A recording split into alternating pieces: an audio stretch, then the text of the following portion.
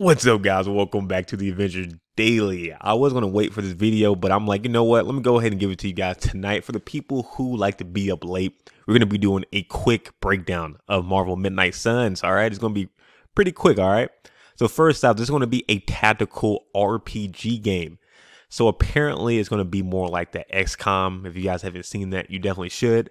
I haven't personally played XCOM, but from what I was able to see from XCOM, it looks like it's one of those turn-based style tactical like games. I will probably have like a little video of that on this video. Next up, permadeaths.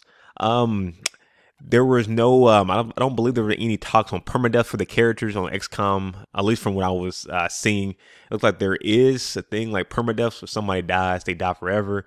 It looks like for this game, they may not be the case. If a character dies, they may be able to still be played. Now, thirdly, this is based off of the 90s comics Rise of the Midnight Suns.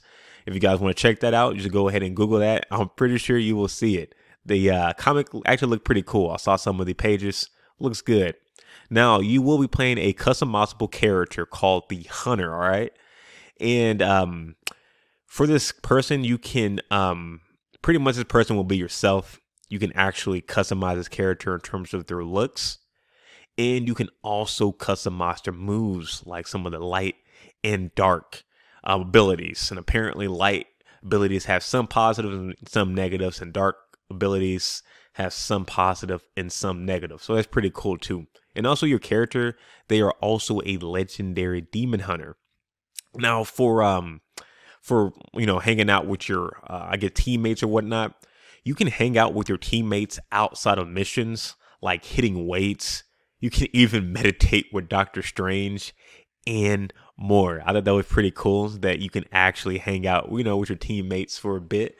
Apparently, though, this is strictly platonic. I believe I'm using the word platonic correctly. It's strictly platonic. It was asked, can you get a little bit more frisky with your characters? Can you have sexual relations with your characters? And you can't. So this is not going to be a Mass Effect. You can't bang or make out with your teammates. So, just a FYI, if you guys wanted to bang or hang out with Doctor Strange or any of the other characters on the game, you can't do it. All right. And lastly, this game is coming out for consoles and PC.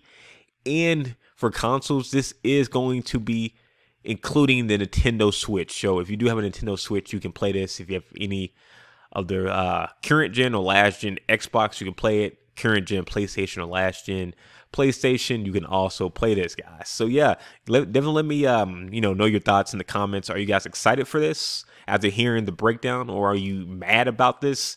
Definitely let me know. And yeah, definitely can't wait for the full, little presentation, I believe in September. And yeah, I'll be doing a breakdown on that one too. I will see you guys in the next video. Be sure to hit that like button and subscribe. Peace.